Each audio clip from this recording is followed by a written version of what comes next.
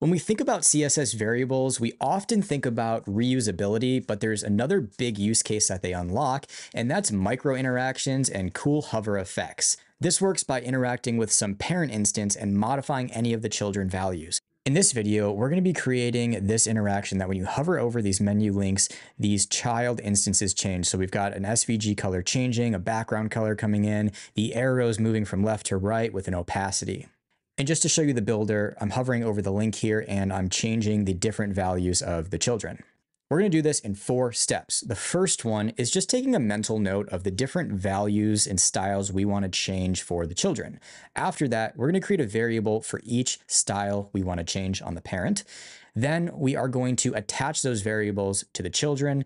And finally, we are going to give those variables some values for both the default state and the hover state. It might sound like a lot, but it's actually pretty simple. Step 1, let's take a mental note of the style changes we want to make. So we've got a background color coming in and out. We've got the SVG color changing. The arrow is going to have an opacity, and the arrow is also going to translate a little bit left to right. So those are 4 different styles. And that is it for step 1. Step 2, we need to create variables for each of those styles.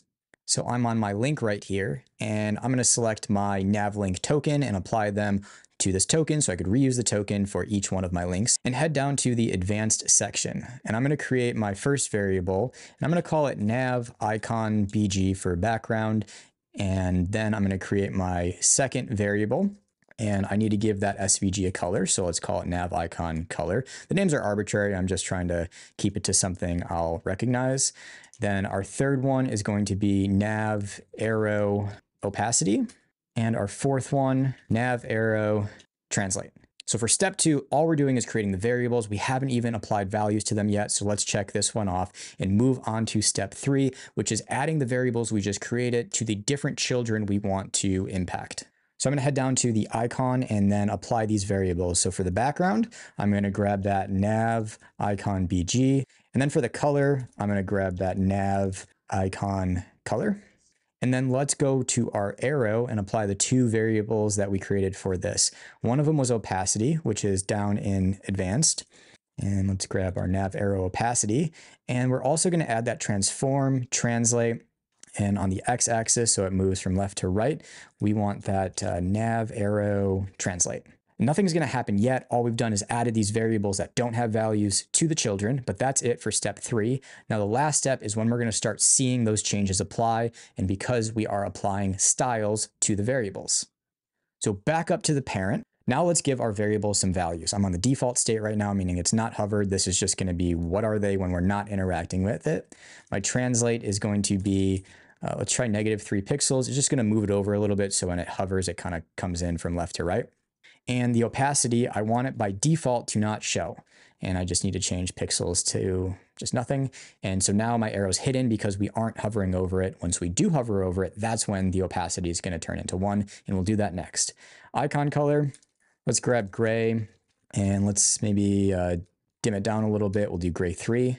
And then the icon background, I'm just going to do transparent because I don't want a background by default. Okay, so those are our default styles. They generally didn't do too much except for hiding the arrow, but now is where the magic's going to happen. I'm going to go to my token, or if you're using local, you can go to local and select the hover state. You can see the variables are here and they're orange, meaning that they're essentially inheriting their values from that default state. But let's change them to be how we want them on the hover state.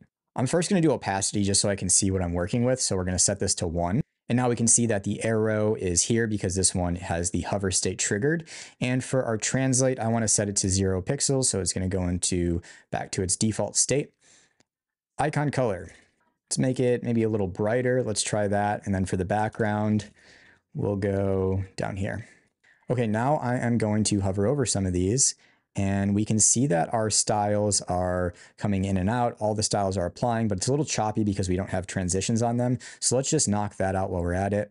We're going to go to the instances that are changing. So this icon, and I'm going to add a transition.